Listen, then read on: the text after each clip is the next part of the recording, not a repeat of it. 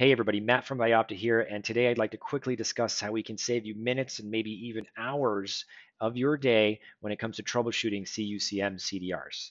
So if you support CUCM, you know what CDRs look like, of course, but you also know it can be a real challenge getting the CDRs. It can be a real time suck in the process it is to identify, locate where a call is, maybe depending on what cluster, how big your environment is.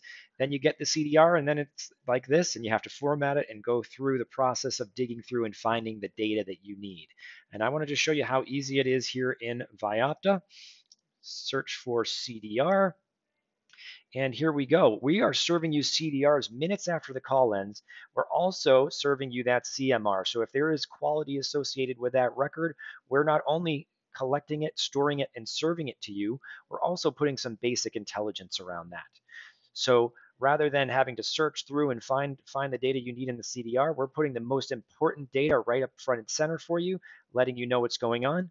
And also, if you need to, you can quickly sort to find the data that you need, doing in seconds for you what normally might take minutes or hours, perhaps even more, depending on your environment.